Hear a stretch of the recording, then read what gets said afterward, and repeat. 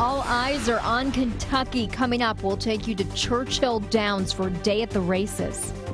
Also ahead, we're learning about the family killed in a horrific crash in southern Kentucky. Wish things would turn out better, but we're just hoping the best for him. Months after Richmond firefighter Jason Campbell was injured in an ATV accident, his community continues to rally around his family. We'll show you how coming up. Tracking, alerting, protecting. This is WKYT News at 6.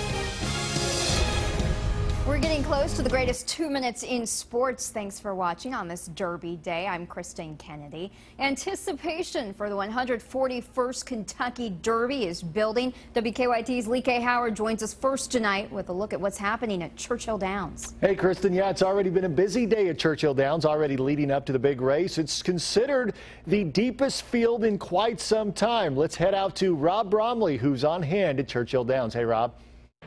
Well, I'll tell you, Lee K., the excitement has been building all day long. It's a long, long day, and this is the warmest day we've had for the Derby in some time, with a temperature pushing into the mid-70s. Now, it will be a field of just 18 for the Derby. The scratch of international star this morning. A problem with his left front foot. Certainly a big, big disappointment for the owners, Ken and Sarah Ramsey. Who do you like in the race? Well, I think it's very, very hard to go against the two horses that Bob Baffert has, the favorites, Dortmund and American Pharoah. Looks like American Pharoah will go off the favorite. These two have run extremely well.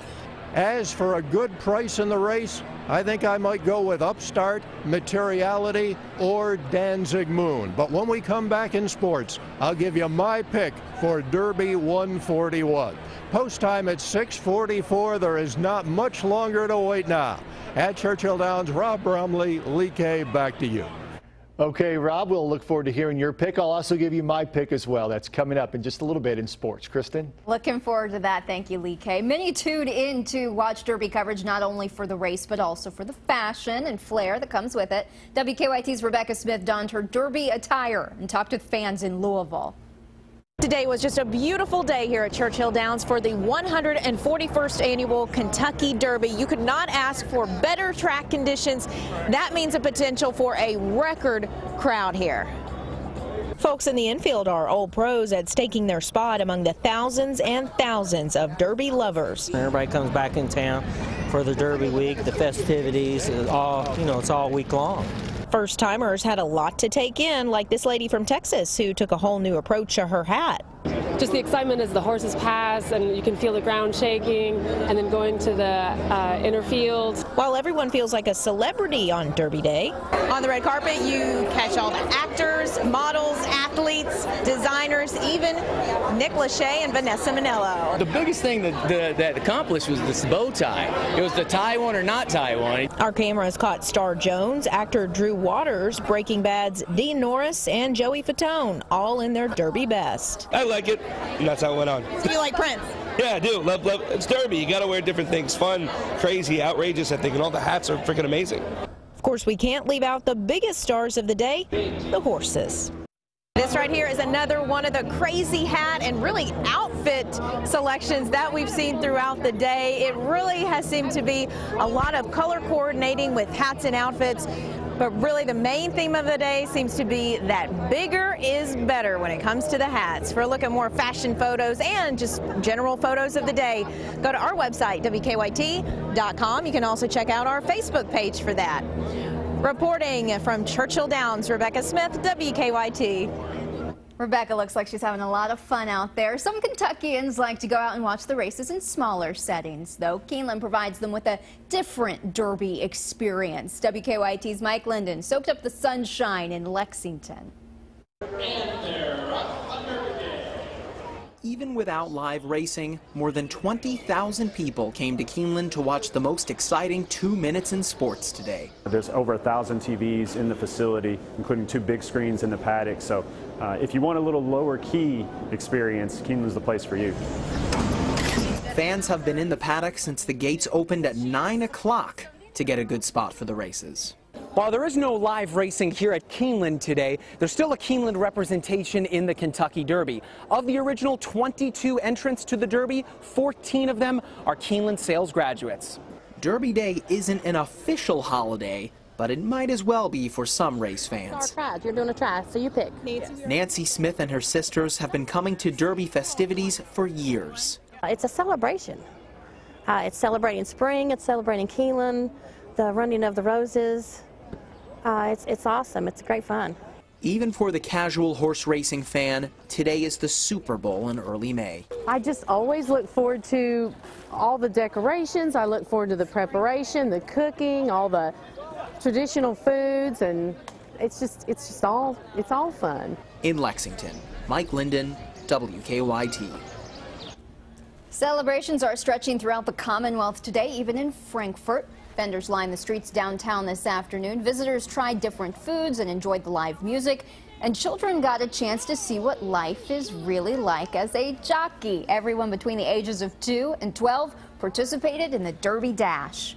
I mean, you mentioned Kentucky, and the first thing that comes to a lot of people's mind is the Derby. You know, it's watched all around, and we've hosted Canadian Derby parties to, parties in Florida and to anywhere, and I love that it's a nationwide known event. Fastest 2 minutes in sports, but great 2 minutes. Organizers tell us they will start planning next year's Derby party tomorrow. Sunshine and warm temperatures we're making for a perfect Derby day. Meteorologist Jim Caldwell joins us now with a first look at the forecast. Jim, I know you're going to say it. It's off to the races with this weather. It is, and then what we're talking about there is the temperatures. They're going to keep running up as we head through the rest of the day today, tomorrow, and especially next week. Mid-80s, a very good possibility. Out there right now, it is just gorgeous. You've got the decorative clouds hanging out with us, the sunshine, and of course those warm conditions. We are right now sitting at 73 degrees out of the airport. I mean, just a very comfortable day for you. Winds coming in out of the south now at around 6 miles per hour. We'll look all across Kentucky, and you're going to see, again, just those decorative clouds showing up here and there. Nothing major, no big cloud deck kind of hanging out, keeping us away from the warmth. Low and mid-70s are showing up everywhere. 77 right now in Louisville, and that is one of the warmest they've had there for the Derby in about 10 years, maybe a little bit longer. If they can get closer to 78 degrees here, that'll certainly be the warmest one they've had in a long time, but very warm anywhere you look. But the folks of the forecast, we're not talking about the Derby from here on because things are about to change for us. We are talking about summertime weather, of course. It's not summer yet. We still have to go through this month and get into next month. We'll take a closer look at all this warmth coming up in just a few minutes. We're learning new details tonight about the horrific crash in southern Kentucky that killed a woman, her 2 children, and her 3 grandchildren. That crash happened around 6 last night on Highway 90 West, just outside Monticello. Police say a car hit a pickup truck pulling a trailer. The coroner tells us Tina Proctor, Sarah Elizabeth Ellis, Nathan Proctor, Christian Barnhouse, Zoe Bertram, and Jace Bertram all died in the wreck. 2 other adults went to the hospital. The Wayne County coroner says the family was from Monticello. A Powell County man is facing charges tonight after police say he was drunk driving on a lawnmower. Officers arrested Billy Strange last night on 2nd Avenue in Clay City. Police had him take a breathalyzer test, and they say his blood alcohol level was almost 2 times the legal limit. They want to spread awareness today. Groups gathered in downtown Lexington to make signs and march in unity. This comes after the death of Freddie Gray, who died in police custody in Baltimore last week. Those who are marching in Lexington say they just want to see change. Today is a national day of action, rally, and protest in solidarity with Baltimore and the Baltimore uprisings and what has occurred there most recently with Freddie Gray. And on a national level, this is kind of being seen as the beginning of what we're calling Black Spring, which is the next step in movements that began with the murder of Mike Brown in Ferguson. More than 50 people showed up for today's rally. The Fayette County Board of Education called a special meeting for this weekend to discuss its contract with a firm hired to search for a superintendent. The CEO of the search firm ProAct Search is now the subject of a federal investigation. School Board Chairman John Price says the board needs time to look at the allegations against the ProAct CEO and determine what the next step should be. The board says they did not know about the allegations before hiring the search firm. The special meeting is set for 8 tomorrow morning. Friends and family of a firefighter injured in a wreck helped raise money for his recovery today.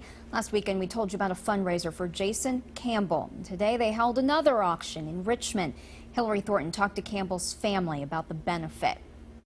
Jason Campbell dedicated his life to helping others as a firefighter. Now dependent on others, his community is making sure that both Campbell and his family are taken care of. He had gotten out of the ATV to help some little kids get in out of the rain. So when he got back in, he forgot to fasten his seatbelt. He had an accident and he was ejected from the ATV. It dragged him down the mountain, flipping, and every time it would flip, it would land on top of Jason. Suffering 2 brain injuries, doctors telling Campbell he would never return to work. What we have to deal with now, we're really thankful because we didn't get called to go to the hospital to identify a body. With medical bills mounting up, community members came together on Saturday perusing donated items auctioned off to benefit badge number 807. It's a good feeling, people come out and support the local firefighter.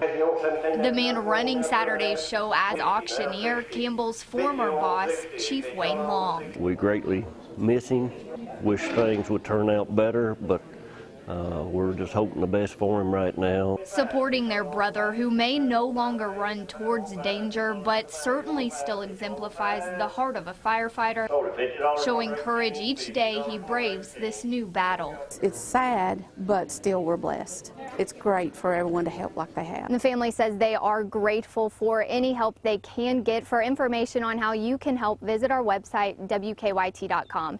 In Richmond, Hillary Thornton, WKYT. The family raised hundreds of dollars through that auction.